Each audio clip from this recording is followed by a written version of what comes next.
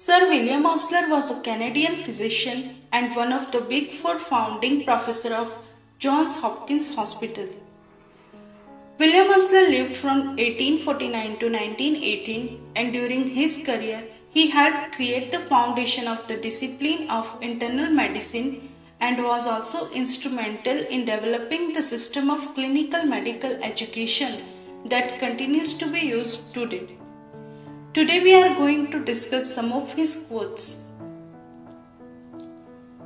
We are here to add what we can to life, not to get what we can from life.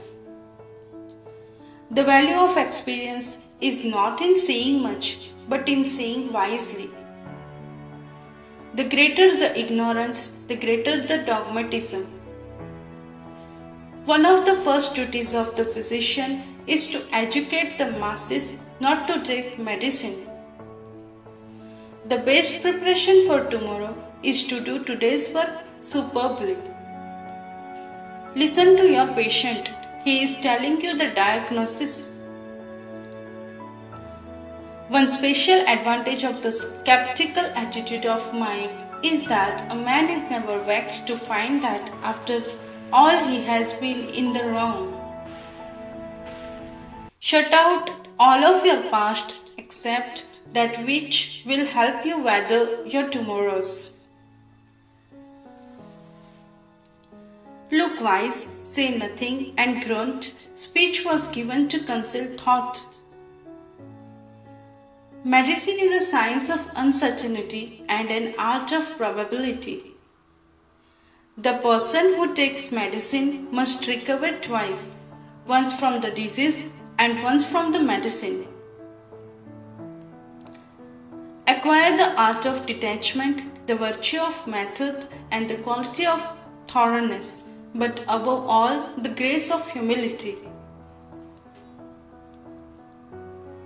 Ask not what disease the person has, but rather what person the disease has.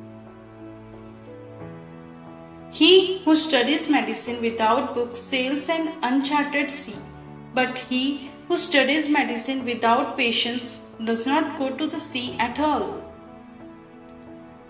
The good physician treats the disease. The great physician treats the patient who has the disease. Think not of the amount to be accomplished, the difficulties to be overcome, or the end to be attained, but set earnestly at the little task at your elbow, letting that be sufficient for the day.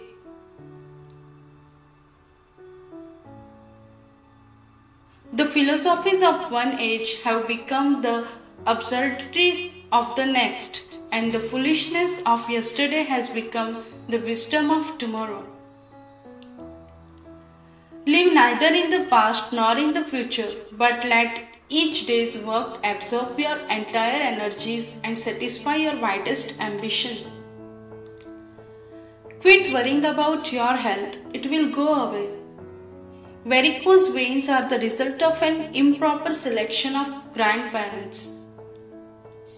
In seeking absolute truth, we aim at the unattainable and must be content with broken portions. The very first step towards success in any occupation is to become interested in it. The future belongs to science. More and more, she will control the destinies of the nations. Already, she has them in her crucible and on her balances. The librarian of today, and it will be true still more of the librarians of tomorrow, are not fiery dragons interposed between the people and the books. They are useful public servants who manage libraries in the interest of the public. Many still think that a great reader or a writer of books will make an excellent librarian. This is pure fallacy. To do today's work well and not to bother about tomorrow is the secret of accomplishment. In science, the credit goes to the man who convinces the world, not to the man to whom the idea first occurs. The doctor who treats himself has a fool for a patient. Nothing will sustain you more potently than the power to recognize in you humdrum routine, the true poetry of life, the poetry of the commonplace, of the ordinary person, of the plain toil-worn with their loves and their joys, their sorrows and griefs. It is astonishing with how little reading a doctor can practice medicine, but is not astonishing how badly he may do it. Nothing in life is more wonderful than faith, the one great moving force which we can neither weigh in the balance nor taste in the crucible.